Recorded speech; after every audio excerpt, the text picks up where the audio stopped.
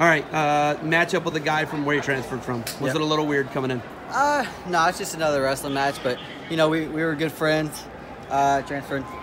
Oh, things were, a little bit different after that. But you know, he's a good kid. They're a great coaching staff. You know, I got to give him credit. I think they game plan pretty good. And we just went out there and wrestled. At the end of the day, that's all it is. Two guys wrestling.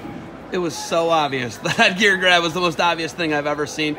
Zeke sees it, I see it. I'm up in press row, man. I saw that. It was so obvious. Yeah. You come up and you say it to him, and there was no doubt he was challenging that. Yeah. You know, I think last year we got I think it happened with Zahid in the semifinals, and, being able to watch that and learn from that, that I'm out there and it gets pulled, I'm like, that's a point. Let's challenge it. And I looked over, and Zeke's eyes were about this big, and I was like, all right, let's go. Let's throw it out. You look at how you have three of them. You get that one back. How huge is that for the team now?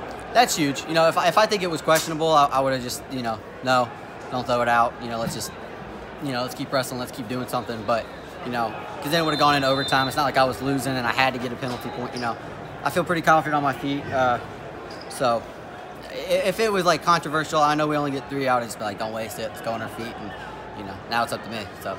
Always a tough first match coming out of the gate. Sometimes it's the weight cut. Sometimes it's, how you travel, whatever it is. Now you're traveling all the way across the country here. How did you feel about that first one? That's a tough one to get out of the way. Do you feel confident now moving forward? I just feel real relaxed. Maybe I need a little more intensity, but I just feel relaxed. I've been here before.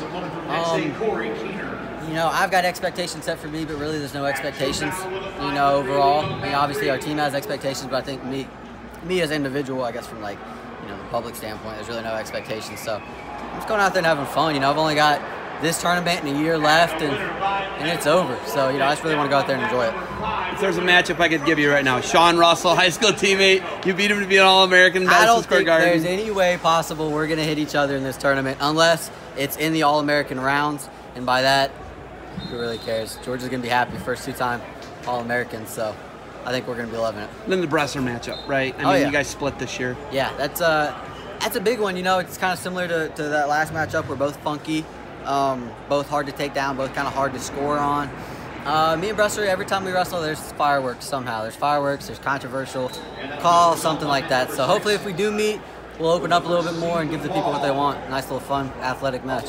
Like that crazy mixer that he did to you in the third period of the Pac-12 final? And he rolled through. It was crazy. You know what I'm talking about? Well, he got me the first time we wrestled, I ended up headlocking him.